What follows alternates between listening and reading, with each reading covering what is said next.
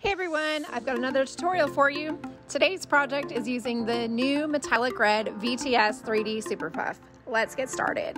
I created my offset in Design Space, and that's going to be the bottom layer.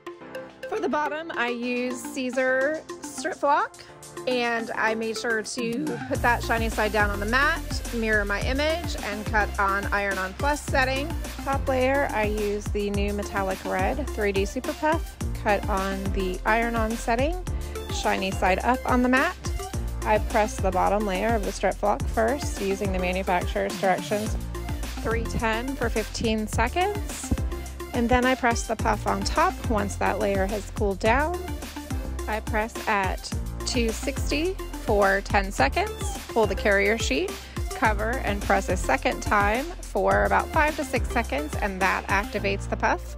Here are the results of my shirt. Let me know what you think in the comments and follow for more.